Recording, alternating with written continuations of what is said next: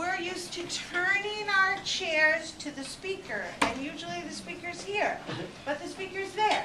Are there? So would you turn your chair to the speaker, please? And they know to go back to back, bottom to bottom, feet on the floor. And that, look at them, they're just amazing students. Thank you so much. Move right to this spot. You're not quite in Thank that lap. you. You have a little bit of So, Mr. Garma, will you do the Yeah, introduction I will. first? I will. Fourth graders, I want to introduce to you, this is a group from Lawrence Breakfast Optimus. And they are a partner with us, and you'll see them around different places. They've helped us out with our field days. They come, sometimes they read to kids.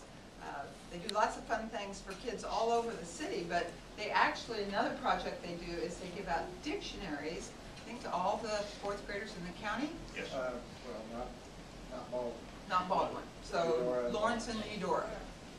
All fourth graders get dictionaries from us. So they are here today to present you their dictionaries. So I'm going to turn it over to them, and they can introduce themselves, and they'll take the program from there.